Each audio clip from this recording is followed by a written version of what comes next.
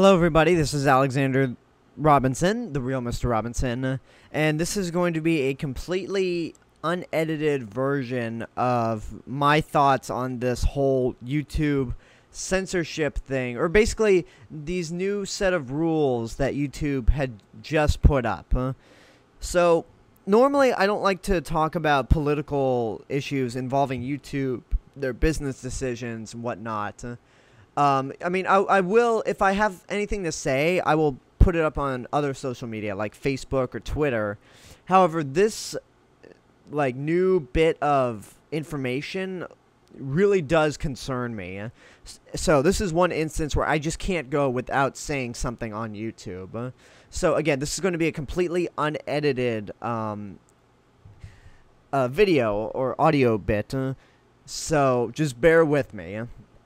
So I get off work today to find out that YouTube has set a bunch of new rules, and I'm seeing from a lot of content creators and famous people on YouTube, such as Philip DeFranco, Rich Alvarez, that their videos have been denied monetization because they have inappropriate material in them. And I looked at the rules, and from what I gathered, it is a total and complete violation of the First Amendment. So, I mean, it's a little difficult for me to talk about this because I'm somebody who is not that popular on YouTube. I mean, if you go to my channel, I have, like, a little over a quarter of let me start over. If you look at my channel, the number of subscribers I have is closing to 1,900, and I've had like over 1,000 subscribers since I started this channel in 2013, and it's slowly been building up, and a lot of my videos don't get that many views. So I'm in a weird position to talk about this because I'm not that popular on YouTube. But on behalf of, like, other content creators, these new rules I find to be downright insulting. First of all, let's take a little history lesson on what exactly the First Amendment is. According to Wikipedia, and I'm reading this word for word, the First Amendment to the United States Constitution prohibits the making of any law respecting an establishment of religion, impeding the free exercise of religion, abridging the freedom of speech, infringing on the freedom of the press, interfering with the right to peacefully assemble, or prohibiting the petitioning of governmental redress of grievances. And it was adopted on December 15th, 1791. As one of the 10 amendments that constitutes the Bill of Rights. Now, let's take a look at what these new YouTube rules allow for in what they're calling, not advertiser-friendly rules. So, content that is considered not advertiser-friendly includes, but is not limited to, repeat, not limited to, 1. Sexually suggestive content, including partial nudity and sexual humor. Okay, well, first of all, like, there are no boobs on YouTube at all. Like, YouTube is not a place for porn, and that I can respect. But making sexual jokes, just sex jokes here and there, is considered insulting.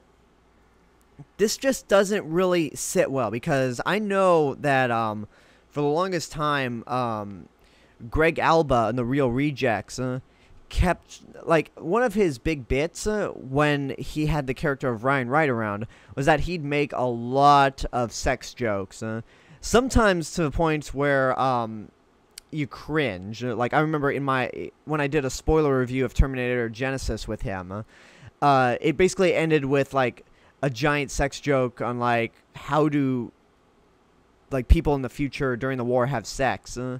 We'll get to that word war a little later. And, I mean, it's all in good humor. So, the fact that they're blocking the fact that they consider, sex jokes not advertiser friendly is just like, come on. Next up, number 2, violence, including a display of serious injury and events relating to violent extremism. So does this apply for Let's Plays? Like, say I'm doing another free roam or a full Let's Play of Grand Theft Auto 5 or Red Dead Redemption. Does that is that considered to be not advertiser friendly for YouTube? Because I know, I'll move on. Number 3, inappropriate language, including harassment, profanity, and vulgar language, which is the same thing as inappropriate language. I don't know why I had to repeat that, but this is practically 80, if not 90% of YouTube. Every YouTube video that you could come across has vulgar language. Hell, my YouTube channel has vulgar language at points. Some reviews, I'll drop the F-bomb. I'll say a bunch of other things that are inappropriate. Not like just not downright offensive things, but just like I'll curse every now and then, and sometimes really occasionally. Not in every video, but yeah. Next up, promotion of drugs and regulated substances, including selling, use, and abuse of some items. So, that's something I will give YouTube, to be honest. If I... In a couple of videos that I made, when I review a really bad movie, sometimes I'll, like, make the joke that, like, don't waste your money on this movie unless, of course, you get high, or just have a bag of weed with you and a lot of alcohol, and you probably will enjoy it. But it's all, like, as a joke. I never promote the use of drugs, especially something like meth or heroin. Like, that stuff I just can't promote. Like, I stay away from that. But something like weed, it's like, yeah, if you watch this movie high, you'll enjoy it. But, like, I don't particularly mean it to be serious. It's more of a joke. So... No, you know what? This rule's stupid. And then the last one, which is the one that really gets under my skin. Controversial or sensitive subjects and events, including subjects related to war, political conflicts, natural disasters, and tragedies, even if graphic imagery is not shown. So this means for other channels, including Young Turks, that really do a lot of political commentary, mainly for liberal purposes, that means that they're getting hit by this rule in terms of, like, videos that can't be monetized. In fact, I even think they are getting hit by it. And it's downright stupid. And what this all boils down to is that every one of these rules violates the First Amendment. And it's bullcrap. Like, we should have the freedom to, like, use sexual humor in a video. We should have the freedom to curse up a storm. We should have the freedom to talk about politics. Talk about how we feel about tragedies and natural disasters. It's in our freedom to talk about these things. And I know what some people might be thinking. Well, these rules just mainly mean that your video is not going to get monetized. Like, you're not going to get any ad revenue from these videos, which is not necessarily true, because in a couple of blogs from Philip DeFranco, who has over 4.5 million subscribers, he said that there are instances where they've said that your channel could have been taken down completely, and your videos could be taken down completely because you violate some of these rules. And once again, like, YouTube will just do this stuff out of nowhere. I've heard many stories where several YouTubers have had their channels banned or just deleted altogether over nothing. Like, something that YouTube did not inform them of. They just did it. So, for all the talk that I've heard that YouTube is trying to get better of making it easier, like, for example, when you use copyrighted subjects, or like use copyrighted images or items like for the sake of like commentary, satire, or educational purposes, like I do with my reviews where I use images or movie trailers.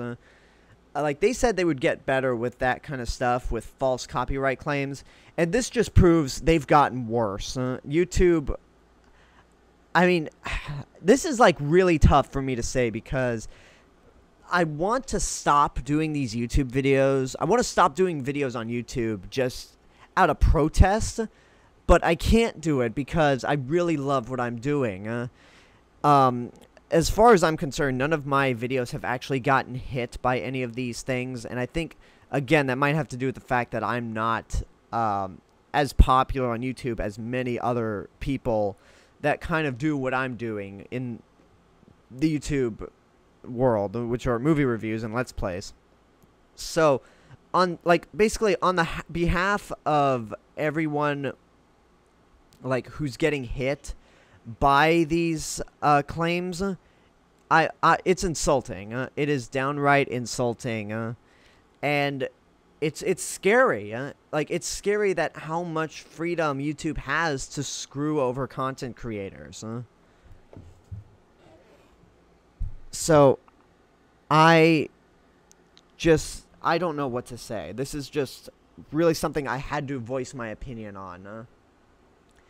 And this is one video that I don't know what to say. So I do apologize if I'm rambling throughout this whole video, but I want it to be authentic. I didn't want to make a lot of cuts to the point where it might sound a little fake.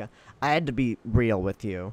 I had to, like, just leave it up uncensored, uncut, so I could get my full point across. It might sound like rambling, but I just had to get it out there. This was one instance where something happened on YouTube, and I couldn't let it slide. I could not go without making some sort of video on this. So, I mean, I hope YouTube can get their act together and fix this whole thing, because it is scary that YouTube is violating the First Amendment, and I just don't know what else to say. So I'm going to end it right here. Those are my thoughts on the whole YouTube thing.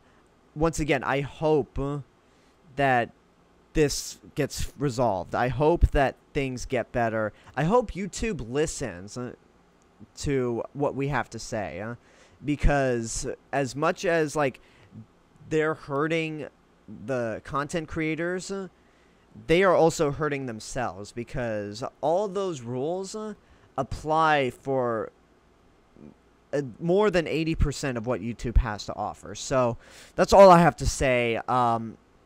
Leave a comment down below and tell me what your thoughts are on this whole YouTube censorship thing. And I'd love to hear your thoughts on the whole matter. So until next time, this is the real Mr. Robinson telling you there is only one.